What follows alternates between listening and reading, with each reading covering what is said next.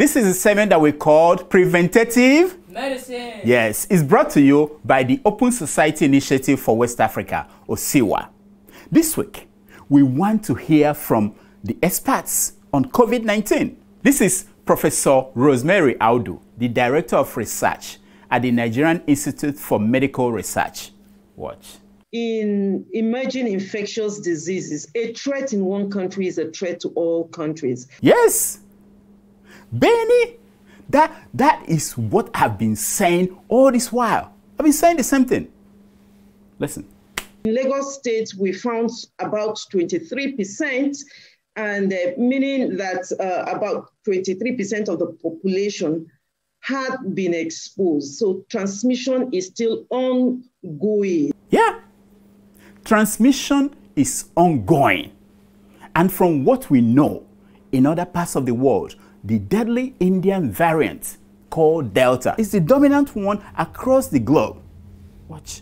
If we have about 70% of the populace having antibodies, then we can say we have reached there. We have only about a quarter or less, of our population that have acquired antibodies. We are still far from getting there. So what are the recommendations? So I will still encourage people to still observe these non-pharmaceutical measures. Let's just still be patient and then go for vaccination once offered. That's exactly the same thing that I've been saying, isn't it? I'm a good doctor, So if we're hearing that there is an outbreak, third wave in our country, we should just put our house in order and ensure that we don't just fold our arms and get caught unprepared. Coronavirus is so stubborn that we need to remain cautious.